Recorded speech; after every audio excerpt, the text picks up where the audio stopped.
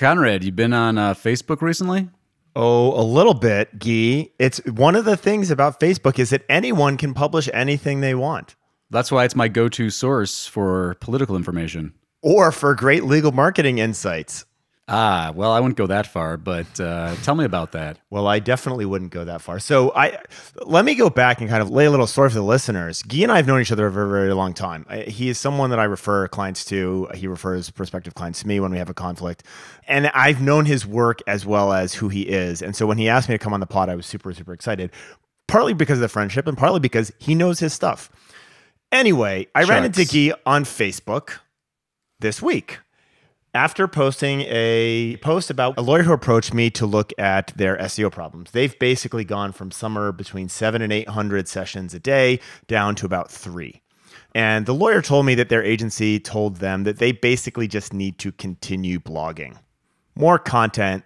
So I asked them, well, I didn't ask them. I showed them how many pages of content they have, which is somewhere between 800 and 900 pages of content. So I was like, what is the additional content going to be? Anyway, I was exasperated by this. I get annoyed with agencies kind of foisting out this really, really poor advice that's really just a cop-out, frankly.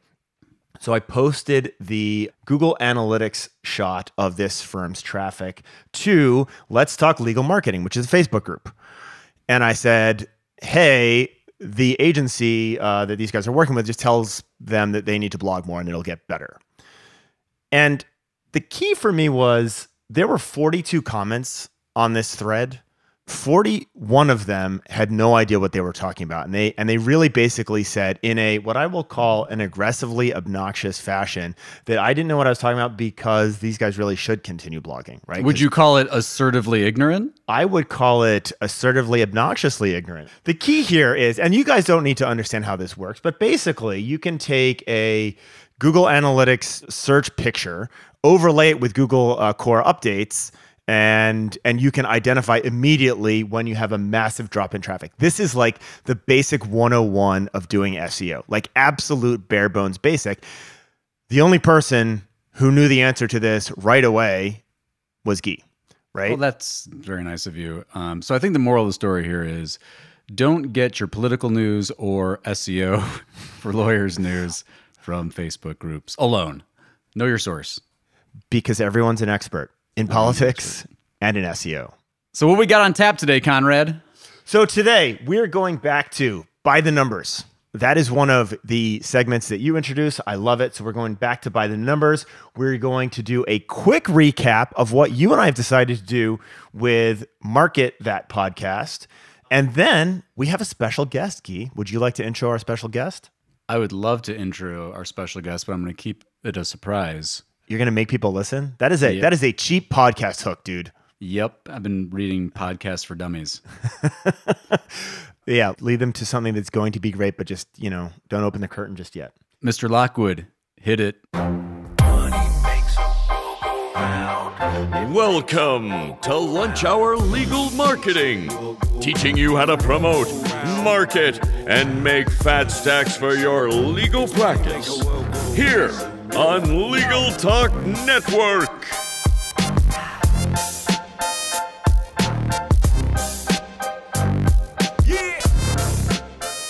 Welcome to Lunch Hour Legal Marketing. Before we get started, we wanted to say a special thanks to our new sponsor, LawYaw. LawYaw provides end-to-end document automation for solo, small, and mid-sized practices. Save time and avoid mistakes with documents that you draft over and over and over and over again. Learn more at lawyaw.com. That's LAWYAW.com. Thanks also to Alert Communications for sponsoring this episode. If any law firm is looking for call, intake, or retainer services available 24/7, 365, just call 866-827-5568. And also LexisNexis Interaction, the leading client relationship management solution purpose-built for the way law firms engage with their clients. Learn more at interaction.com. All right, let's get to the numbers. All right, Guy, we're going to talk about a really important number that both of us have access to for all of our clients, and many of you guys don't even look at. That number is 91%. And it represents, Guy? The percentage of phone calls that are answered by our clients. So Guy and I looked at all of our clients across the board, and there is an interesting grouping of how this works. But basically, this means, on average, you guys miss 9% of the calls that come into your firm. Another way to think about that is you could improve your marketing by 5% just by answering more phone calls, right? Right. And my hunch is that our number is actually high in terms of response, because we do, I know you and I know our folks spend a lot of time educating and really, laying that foundation of how important it is to have a rapid response. So my hunch is, for the folks that are listening at home, if you're tracking phone calls, that your response rate might even be lower. And we actually know also from the Clio Legal Trends report that that's a big source of issue right there. So, and if you're struggling with answering the phone, you might check out an answering service, whether, alert communications, or you just search for call answering services. There's a lot out there, but speed is really, really important in terms of stopping that potential client's search for their next lawyer. And I mean, this is a great example of where you can use math to make your practice imminently better. When we looked at the distribution of where these people fell, where the firms fell, there was a whole cluster that was answering 97, 98, 99% of the calls. And there were a bunch that were below 80, right? If you're below 80 or 85% of your calls getting answered, you need to fix that problem. Now, stop spending money. Stop spending money on people like us and fix that first. You're pouring gasoline into a gas tank that has a hole in the bottom. So stop doing that. Does that Higher make alert. sense? Get some. I wasn't sure where you were going with your pouring. Me neither. I don't pouring know. gas usually goes onto the fire. That's where the I was metaphor thinking goes. like in the car. You're car, mixing your and metaphors, Guy. You're putting more gas in the car, but the car's not running out of gas. Yeah, terrible. And it's on Whatever. fire. It's a tough day. Okay. It is a tough day. But that is really, really important. And hey, Guy, where can I find this number for my own firm?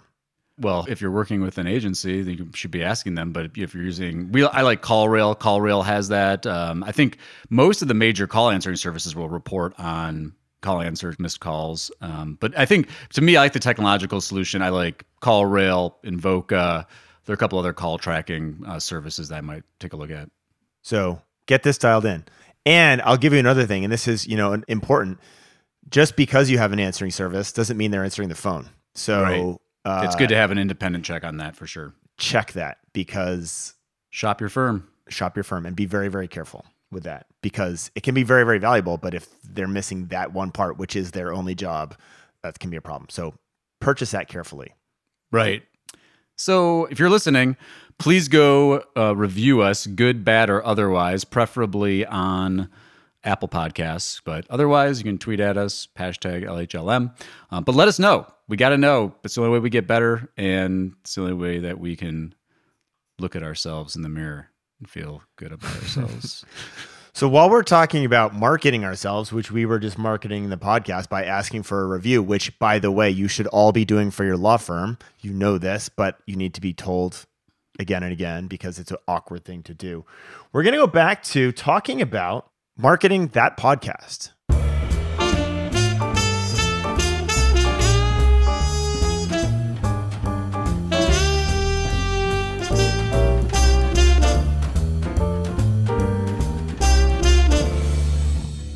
So we're going to do kind of marketer to marketer, marketer versus marketer for marketing this marketing podcast. Marketing the marketing? We're going to market the market. So Guy, can you talk about what we're going to do to share how we market the podcast and how that may actually apply to a law firm? Sure. So, as folks have been listening, we went through the rebranding kind of concept and decided that we're going to do this contest. So Conrad and I are going to compete to try to drive more subscribers, more listeners to the podcast. That's a metric that we would use to measure the effectiveness of the podcast. In the context of your firm, or if you have your own podcast, this will be extremely contextually relevant for you. But in the context of a law firm that's trying to market themselves online, it all starts with identifying those key performance business metrics. So if it's going to be a target cost per client, if it's going to be a return on investment or a return on ad spend for a campaign, a target cost per qualified lead, that's really the starting point. And figuring out the business metrics behind that. How much can you spend to get a new client, essentially? Yeah. And our new client is basically someone listening. We're working within the construct of what we can actually track. So this becomes important. I would say, Guy, do you have any clients who run a lot of advertising without really good tracking? We have some that I wish that they would improve it. Right. But yeah, to Conrad's point, it's really, really important that you have that tracking infrastructure in place. You have attribution in place, or else, back to my awesome example of pouring gas into a holy gas tank, you're not going to be able to really know how effective your dollars are spent and what it's producing for you in terms of a business metric, and this is the issue. And this is, back to that, that healthy skepticism that Conrad has in calling out other agencies and other marketing people. You better ask these questions and set those business success metrics up in advance before you start spending money, or else you're going to be chasing your tail. And you also need to know the limitations of your conversion tracking, right? So the legal industry as a whole is getting better to being able to track a client back to a specific marketing tactic. And in many cases, it's many marketing tactics because it's a multi-touch situation. I would encourage you as firms to go as far down that path as you possibly can. And if it means that you spend a bunch of time with Excel spreadsheets that you pulled out of needles and trying to match those up to your call rail data, take the time to do that, because many of you are still burning half of your money. And if you don't know which half you're burning, you're powerless, right? And we're at a point where we can answer some of these questions. So for us, we're going to be running completely blind tests. Guy's going to do a bunch of things by marketing channel and creative. I'm going to do a bunch of things by marketing channel and creative.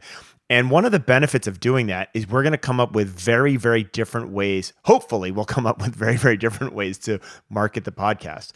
And the value in doing things that are very, very different, both in terms of the channels that you utilize as well as the creative that you put on those channels, is you can have a matrix of marketing, creative, marketing channel, and find out if we try 4 or 5 different things along both of those axes, you have 25 different combinations where you can cherry pick the ones that are working the best and iterate from there, as opposed to doing things that are fundamentally similar or only doing one thing at a time, which is crazy because then you're not learning anything. You're just doing a thing.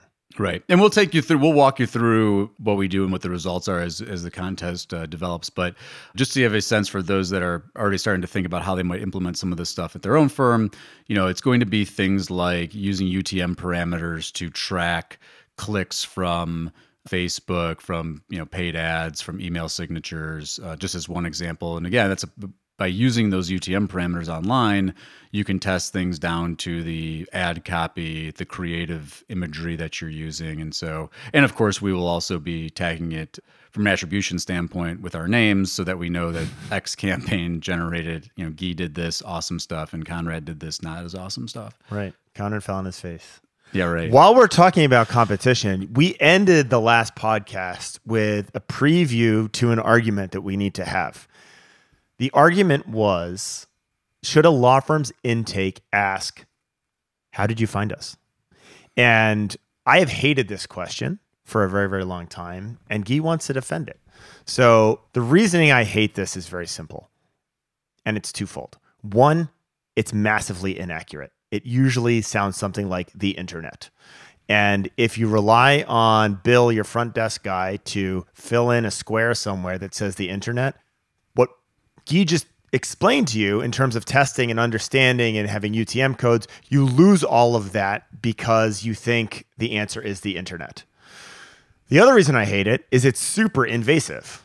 I just walked in on my spouse with the pool boy and I call a divorce lawyer. And the first thing that they ask me is, were you on Avvo when you found us? And was that an ad on Avvo? And whose profile? Don't have that conversation. It's obnoxious. So, but Guy, I want to go back to, and there is one question. So let me caveat, we'll come back to the one question that I do think you should ask. But Guy, why do you think you should continue to ask that very obnoxious, super inaccurate question. So that was very loaded. So we're actually not going to fight about this as much as you might have hoped. So my thing is yeah, it is completely unreliable. And when you ask, it makes a big difference. But if you do it at the right time and you don't rely on it, and it's in addition to your attribution systems, it's very valuable because, as you mentioned, Conrad, there are limitations with your attribution. And so I think a lot of businesses, advertisers, and lawyers get into this attribution into a box. And so let me give you the most obvious example. Someone in someone's family dealing with some legal issue, they do a search, they see your ad, they search your name, they see a TV ad, there's some offline, and then they refer that to the person in their family. And it comes in, and your attribution is totally broken. There is no attribution because they literally just came in, or maybe they ended up searching your name and clicked your ad, and you're giving credit to your paid search ad when really it was your TV creative. And so, by asking the question, you can fill in some of those gaps. All the things you said, I think, are legit. So I'm not a don't do attribution, just ask. And I'm certainly the timing and the art and the when and the how you ask the question is really important. But at the end of the day, I think it's still useful to have that on your intake form. Before we go to break, I want to make one point. Ask about referrals. Did someone refer you to us? Because that's something that no amount of marketing awesomeness can capture, and it's super important, and you should put a bottle of wine in the mail to whomever just sent you that referral. So with that, we're going to take a break. No one cites routine drafting as the reason they chose to become a lawyer, but that's where a lot of time goes for solo practitioners and small firms. LawYa can help you transform your existing Word documents into reusable templates with no coding required. Save time and avoid errors with intuitive features like conditional logic. Use a tool that empowers your experience and expertise. Learn more at lawya.com. That's LAWYAW.com. The right client relationship management solution enables and empowers firm growth. LexisNexis Interaction is designed specifically for law firms and embeds client intelligence at the heart of every interaction, providing valuable insights into client relationships so you can make strategic decisions about how to focus your resources to gain more business. Learn more and request your free demo at interaction.com/lunchhour. Welcome back. And now I am very excited and honored to welcome a great friend of the podcast, friend to Conrad and I, Jared Correia. Jared, welcome to Lunch Hour Legal Marketing. Wow. Thank you. I don't know what I can do with that introduction. Very kind of you. I'm glad to be here. This is very relaxing. I know. I'm in a very romantic mood right now. And so we haven't had a guest, a friend. We aren't even calling you a guest. You're a friend. It's not a guest. No, I think we have to go with friend of the pod, right? Friend of the pod. I like that. You're a F.O.P.? Because we want you to come back. I'll come back. You play me that Barry White intro, which I wasn't expecting. I'll come on the pod again, definitely. So Jared, you're here to talk about hats. Yes. I have a large hat collection. Can we talk about that? We will, but also, what's going on in your world of legal tech? Right. Yes. Happy to talk about any and all hats, any and all legal tech. And I recently had the honor of being a F.O.P. on your podcast. Longtime F.O.P. of the podcast. Huge F.O.P., huge F.O.P.er of Legal Toolkit, which is being retooled. Yes. Yes. As we speak. We've been talking about retooling. Well, we call it rebranding over here. Oh, that's better. I should call it that too. No, I think retool for you for Toolkit. Wow, that is better. I feel like a backhanded right there. Yeah, that's all right though. I'm already over it. Don't worry. Okay.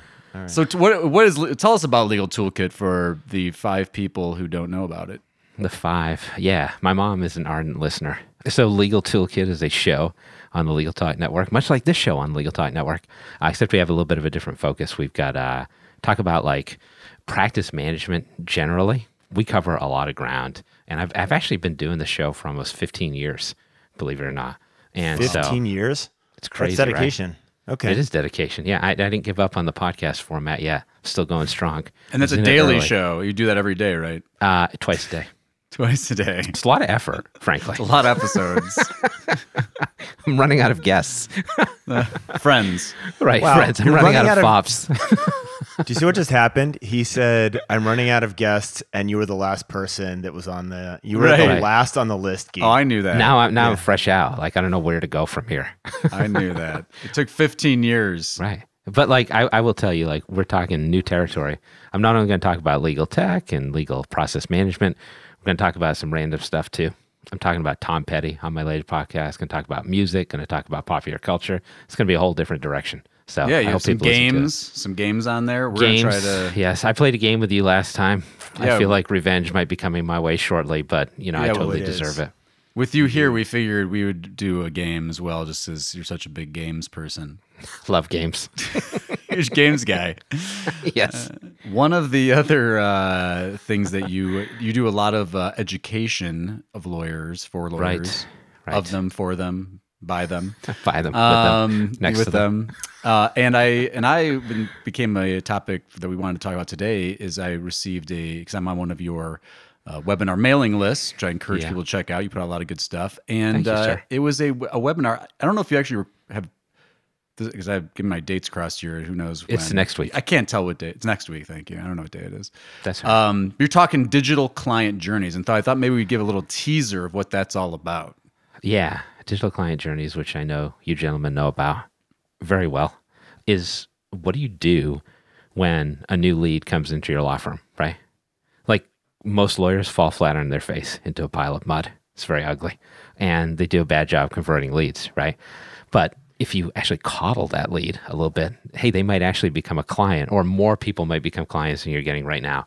So when we're talking about a client journey, that essentially means, like, how does someone travel from a lead to a client? And there's tons of tools out there that can help you to manage that, and tons of processes you could implement. But the problem that most lawyers have is they start with like nothing, as I'm sure you know. And I think a lot of the time, Jared, we tend to substitute tools with like, okay, I've now got this thing and it'll do it for me. Right. And it's that it never works that way because you're dealing with people, right? It would be fine if you were building slippers or Coca-Cola, but when you're actually dealing with people, it doesn't work that way, right? Right. No, I think that's a good point. Like, I think my experience, and I've consulted with a bunch of lawyers at this point, is that they want like these problem-solving tools that are going to fix everything for them, right? So they're like, hey, I want this thing to fix everything. And it never works that way because they need to put some kind of effort into it. Like, there's no technology that you can use without thinking about it, right? If you want to leverage it effectively, you actually have to do a little bit of work on the front end. Now, the idea is that you're going to have to do less work on the back end, but there's no point in time where you're going to get into a legal technology, especially because legal tech is less mature than other sectors of technology, and just have something be set it and forget it. And I think lawyers like worry heavily about productivity, and they know if they spend time on a new technology tool, they're going to have a little productivity dip before they get the bump back. And that's the biggest challenge for them because they're so hyper-focused on revenue all the time. But you're right. Like, you got to work at this a little bit. Yeah, and I would even add one more thing to that. I think that part of that whole thinking, that whole mindset about you do this stuff for productivity. Like, productivity is like a side benefit, but if you don't do it for the client, right? If you don't do it to make things better for your potential client, and you're just focused on your productivity, you run into these things where you've got this Kafka-esque. Oh, wow. Yes. Wow. I said Wow. it. I put it out there. I did not know we were going to be talking about Yes, Kafka. you have I a am ill prepared. It's a Kafka-esque digital client journey where, they're stuck in an infinite loop of automations and can't get out and can't talk to anybody and can't. And so that's what I think that's part of, for me, what I see is that it's a mindset shift to say, look, these tools are here to support providing better service to the client to help them through their journey. But, where you need to step in and where you're designing, it's got to be with them in mind, or else you really create a monster. Well, let me. Right. There's that chapter in the trial about like online intake, which was really interesting. Sorry, Conrad. So let me walk right into that. We've been talking to lawyers dealing with COVID, trying to do last episode. Guy and I talked about Zoom intakes and stuff like that. Yeah. One of the complaints I'm getting from lawyers right now is the established rainmaker in the firm who is so accustomed to closing the deal in person because she is so amazingly enigmatic and interesting. Right. And some clients want that in person, right? And so how do you feel sometimes where we always apply a digital lens to how we are handling intake when for some clients or for some attorneys, it's actually less effective, right? No, I think that makes a lot of sense. And then I think attorneys think it's like an all or nothing proposition, right? Right. And I get this a lot from lawyers. They're like, okay, I'm using technology and I've lost face-to-face now, which is how I run my business. But you can do two things at once, right? Right. And the question is like, when do you engage that personal interaction? So like that attorney who's a really good rainmaker, she's not going to want to pick up the phone for like everybody who calls into the law firm, right? You can't Right. you can't be like the airline pilot and also going back and handing out the peanuts, right? Somebody's got to be able to do that intake component and get the right people in front of that lawyer or send that lawyer to the right events, right? And depending on how large your firm is, you may have a marketing coordinator that could help you with that. You may have admin people that could help you with that, but you could also use technology. So the idea is talk to the right people so that you can bring your effervescent personality to closing people who are more likely to close. So I think you get people to a point where they have that personal touch point, but Right. you do both. You use technology to shepherd them to that point so that you're not talking to everybody, wasting your time, and you're having conversations with the right people, frankly. Don't waste your ammo. Right. And speaking of effervescent personalities, I know that you are a tech founder in the chatbot space. Yes. And I think this is one of those areas where, to your point, I'll let you talk about it, but kind of set it up for you, is chatbots can do some heavy lifting on the front end, right? So, some basic information collection, start routing you on a path, identify that you're going to be a good client. But talk to us about kind of how you move from someone that lands on your website, it wants to engage with a chatbot, to the effervescent personality part. When you were talking about effervescent personalities, I thought you were referring to Conrad. I was talking about you, but that set me back a bit. But Yeah, thank you. So in terms of chatbots, we have a software company that sells chatbots to law firms. It's called Gideon, and over the last couple of years, we've looked into this issue quite a bit. So I think there's a couple things that you want to do. One is engagement, and two is getting people to a next step. And this is where attorneys fall down a lot because I think they assume that legal consumers know more about what lawyers do than they actually know. Like, by and large, legal consumers know very little about what lawyers do. And so there's got to be some kind of education process. So when somebody's coming to you as a lead, they want to know, what do you do? Can you help me? And what do I do next? Because I'm clueless as to all these things. Like when I buy a subscription to Disney Plus, I know I'm paying like $7 a month and I'm getting Disney's entire content library, right? When I go to hire a lawyer, I have no clue what I'm getting. So the way you use a chatbot is you essentially build like a script out of common questions that clients have. They answer those questions, and then you tag each of the answers, right? So what you do is you create these labels, you aggregate those labels into classifications, and then you're looking for people to provide the right responses to get them to a person or to a meeting.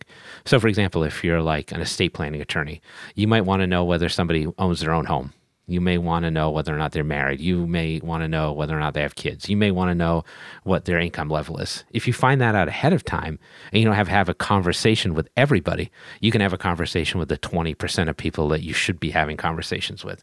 And so you can get a notification that says, hey, you've got a good lead in this chatbot right now. So now it's on you to follow up. And we've also actually put in an automatic calendaring tool. So somebody who hits the right criteria, they can just schedule a meeting with an attorney. And so Conrad was talking about the personal touch stuff before. Exactly. So get those initial consultations scheduled with only the people who are more likely to sign up as a client, and use those conversations to get more conversion. So that's kind of my position on how this all works or should work. No, I love that. And the other side of that coin is that it's also more efficient for the client, right? So the client doesn't have to go back and forth with you on email. The client, a lot of people too, it's just their preference is to engage with something that they could even text, right? So whether it's a chat bot or, a text to chat, they don't want to get on the phone if they can avoid it. Or to put it your way, they want to get on the phone with the right person at the right time. And so for them, even the chat bot is a it's a better experience for them, can be a better experience for them too. So it's one of those things that works hand in hand. Especially for younger clients who prefer messaging. So that's totally true. Awesome. Well, Jared, thanks for sharing that. And now we need to take a quick break before we get into our super awesome game segment. As the largest legal-only call center in the U.S., Alert Communications helps law firms and legal marketing agencies with new client intake. Alert captures and responds to all leads 24/7, 365 as an extension of your firm in both English and Spanish. Alert uses proven intake methods, customizing responses as needed, which earns the trust of clients and improves client retention. To find out how Alert can help your law office, call 866-827-5568 or visit alertcommunications.com/LTN. And now it's time for that moment we've all been waiting for, our game segment, Becoming the Archetype.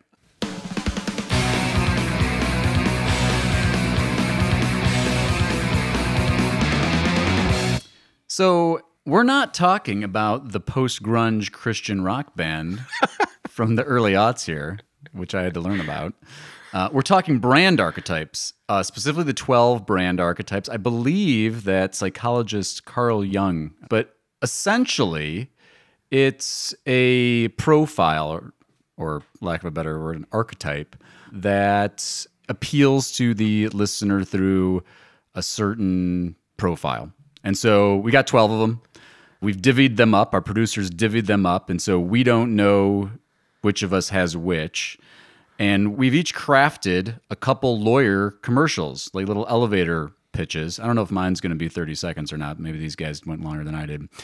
And then the other two of us are going to guess which archetype. So the goal here for you as a listener, you're like, why the heck are they doing this? Is to be thinking about archetypes in general. So, go Google archetypes, brand archetypes, and see which ones resonate with you.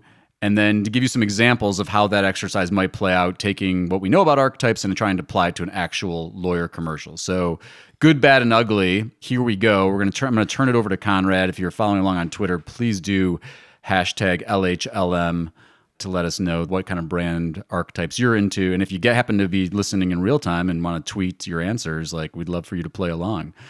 Conrad, lead us off. I'll say the key here is most of you guys, Guy and I've talked about this in different facets, but most of you guys and women are so engaged in convincing people that you're a lawyer that you're missing the who behind that. And brand archetypes are a great guide to thinking beyond the fact that I have leather-bound books and a JD, maybe some scales of justice with a blindfold on, right? You just read my commercial. Sorry about that. But this is the whole point of this. And it's a great exercise to think about, if your law firm were a brand, would you be Harley Davidson or would you be IBM? Would you be Coke or would you be Red Bull, right? And so thinking about your positioning and messaging outside of I have a law degree is super, super important. So with no further ado, I'm going to go into archetype number one, and you can guess what this might be. So what I would do is go Google brand archetypes, press pause, go Google brand archetypes because you probably don't know what they are, and then listen to the next 4 minutes of Conrad and Guy doing our radio commercials and understand what that looks like. You've already heard of Correia and Sakalakis because our reputation precedes us. We've recovered more money than the rest of Michigan's PI lawyers combined. We're 6'7", 210 pounds of lean lawyer muscle backed by 198 years of combined experience. Harvard educated? Check. $1 million verdicts? We've had plenty. We don't settle, we fight for even more money than you actually deserve. Why hire DeVito when you can go with Arnold? Metallica instead of Kenny G. The Checkers Club geek when you could have not just a quarterback, but the entire team. At Correia and Sakalakis, you get the best, and that's the least you deserve. That was great. Damn, that was really good. Jared, which brand archetype do you think it is? I was going to go with homicidal maniac, but that's right. I'm going to do, this is tough. I'm going to do the regular guy. And I'm going to choose the hero. It is the hero. Damn, that was my second guess. And the key here, and this is the hard thing, and I chose PI with the hero specifically because everyone in PI tries to be the hero. You all talk about your combined years of experience, the amount of money you've recovered. You all have this marketing-focused pissing contest with each other about who's bigger and better, and you're missing. And so you all have the same exact message in the market. We have worked really hard with some of our clients to back off of this. Right. And I think that's also the point here is that if everybody is speaking through the same archetype, you're not going to stand out as well. Also, I think another misalignment is that if that's not you, you might rethink your archetype, right? Right. Anyway. All right. Jared, you're up. Start with your first jingle. Conrad's was so good. It really was. I feel like I'm a failure too, so don't worry. It's really tough to follow that. All right, I got two. One I like and one I don't like. So I'm going to go with the one I like better first. All right, ready? Yep. I'm Dirk the Hammer Steel, and I'm the criminal attorney you need. Guess what? The pigs hate me too. Why? Because I get more guys off than Jenna Jameson. When you need a lawyer and your ass is on the line, forget Saul, call me. I know the criminal justice system from the inside. I understand that Shawshank doesn't always get a redemption. Call today. Just dial Thunder on your keypad. So I know this one because this is actually probably like who you are as the archetype as well in Me? real life. Yeah. Oh, wow. Okay. And at first I was thinking the lover, but it's not the lover. Well, thank you. I don't think Jenna Jameson, just because she said Jenna Jameson doesn't go with lover. Dated porn star reference, so you know how You old I are am. using a very, very liberal use of the word love. The there. thoughts and views of this podcast are not Legal Talk Networks. Can we put Jenna Jameson in the write-up? I'm going I with. think we need to. I'm not getting involved in this conversation, but I will say that I'm choosing the jester archetype. Don't say it, Jared. Conrad, who do you? I'm going with Jester as well. And by the way, this is a great archetype because it is very, very anti-typical lawyer messaging. Right. Better Call Saul. Better Call Saul. Anyone heard of the Texas Law Hawk? He is the jester in spades. Oh, I thought he was the hero. Just kidding. Okay. He's the hero to like 12-year-old boys, I think. All right. Maybe. Now I'm really going because mine are not nearly as good or creative as you guys are.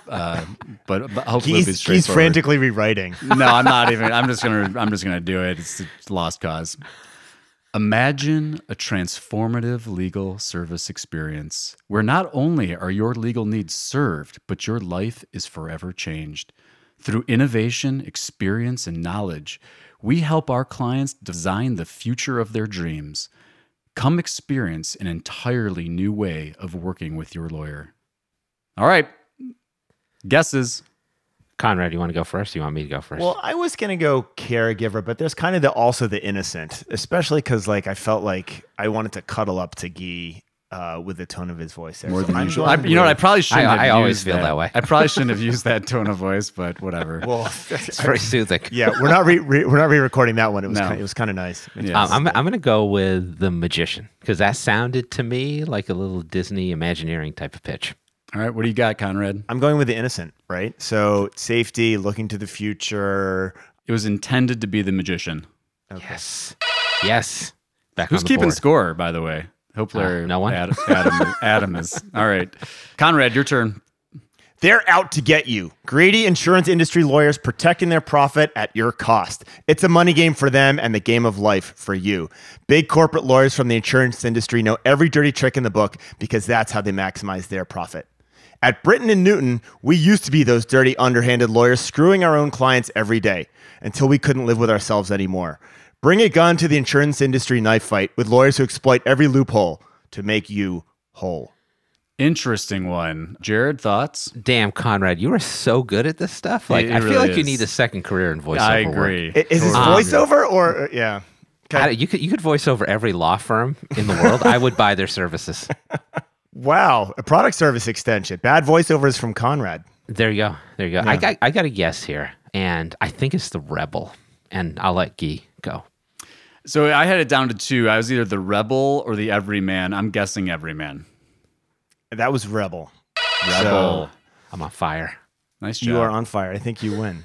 So that's actually the brand archetype that we fell in for my agency. We're working on a redesign right now to lean closer to the Rebel. You'll remember at the very beginning of this show, we talked about some horrible internet marketing people. And that kind of goes right into my brand archetype of being kind of the rebel and pointing out stuff where people are getting screwed by their agencies. You are the rebel. A little bit. I try. Break the rules. Break the rules. All right, Jared, your second one. All right, this one's not as good. All right, ready? Well, you can't start. That's terrible marketing. Let me re-intro you. This is not for my business. I don't care. This is Jared's best.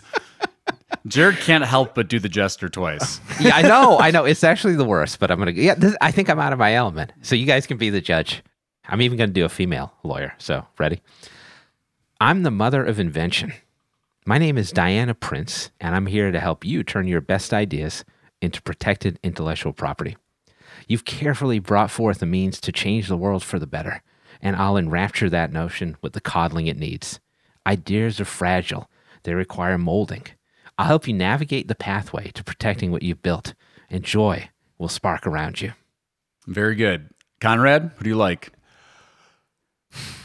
I'm trying to decide whether or not I'm being impacted by both the mellifluous tone of Jared's voice and the former Jenna Jameson reference, and I'm going to go with the lover. Okay. I am going to go, I had it down to two. I had it down to the creator and the caregiver, but I'm going with the caregiver. The lover. The lover. That's the best I could do. That was good. Not super smooth. You're a lover. That was Jared giving you the lover voice. That was his lover voice. That's right. That's how you knew. That's how you knew it. All right, my turn. Last one. Our clients rely on us to bring order to the chaos. They bestow us with a sacred trust to lead them to resolution. With us at the helm, they sleep soundly, knowing that they are in solid hands.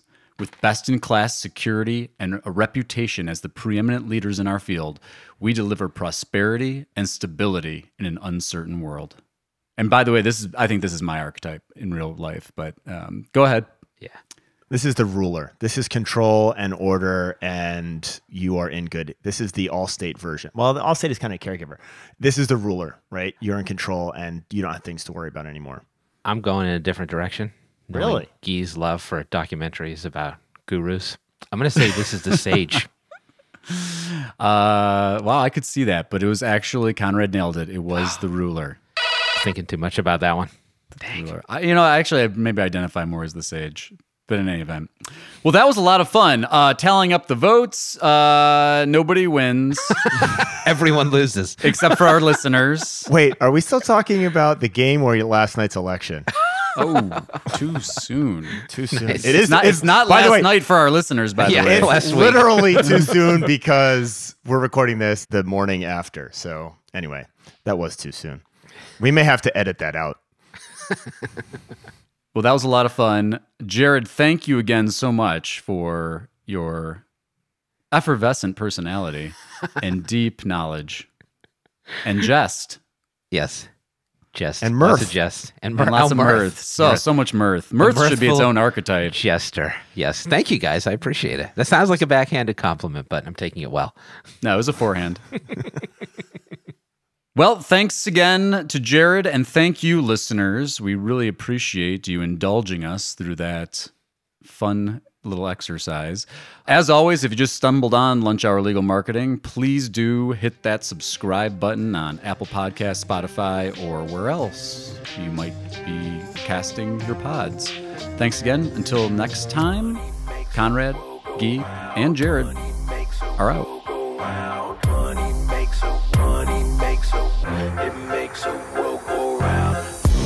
Thank you for listening to Lunch Hour Legal Marketing. If you'd like more information about what you heard today, please visit LegalTalkNetwork.com. Subscribe via Apple Podcasts and RSS. Follow Legal Talk Network on Twitter, Facebook, LinkedIn, and Instagram. And or download the free app from Legal Talk Network in Google Play and iTunes.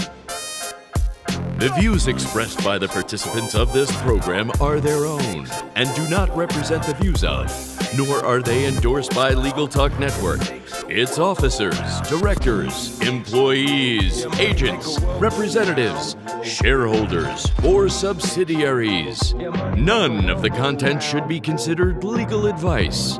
As always, consult a lawyer. Casting your pods? That's what I say. You Cast sound your like pods with your friends of the pod. you sound like you were up all night. It's like a Cast a Tide Pod. You got to cop your F.O.P. Gee, can you record like yourself reading stories to me so I can go to sleep? You have like a very smooth podcast voice. I really enjoy it. Thank you. Appreciate that. I think you as well have a very rich podcast voice. This is like some ASMR shit going on right now.